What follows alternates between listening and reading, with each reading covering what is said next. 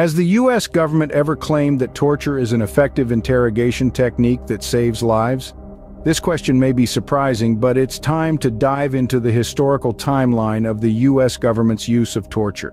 The United States, often seen as a beacon of human rights and democracy, has a darker side to its history. The use of torture as an interrogation technique has been a contentious issue, stretching back to the roots of the nation. During the Revolutionary War in the late 18th century, both sides employed brutal tactics, including torture. However, it was during the American Civil War where the conversation about torture shifted. The Union Army was accused of using torture techniques against Confederate soldiers to extract information. Fast forward to the 20th century, World War II. The U.S. was again accused of using torture, this time against Japanese and German prisoners of war.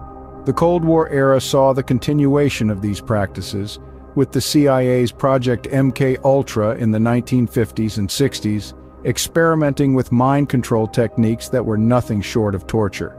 But the most infamous chapter in this dark history came with the War on Terror following the horrific attacks on September 11, 2001. The Bush administration, in its quest to prevent further attacks, approved the use of enhanced interrogation techniques, a euphemism for torture. The world was shocked when the abuses at Abu Ghraib prison came to light in 2004. In 2009, President Obama came to office promising change. He denounced torture and vowed to end its use. However, the reality was more complicated. While he did officially ban torture, allegations of its continued use persisted. Why is torture wrong? It's a violation of human rights, it's counterproductive, and it's morally repugnant. The most egregious instances of torture carried out by the U.S. include waterboarding, sensory deprivation, and physical abuse. These practices are not just cruel and inhumane, they also yield unreliable information. To summarize, the U.S. has a long and complex history with the use of torture.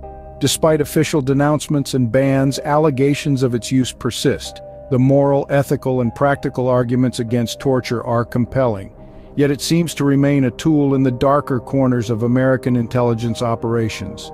So, where does the U.S. stand today? It's a murky picture. Officially, torture is not sanctioned, but allegations and reports of its continued use in covert operations persist.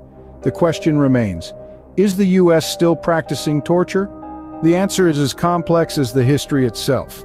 Officially, no. Unofficially, the shadows tell a different story.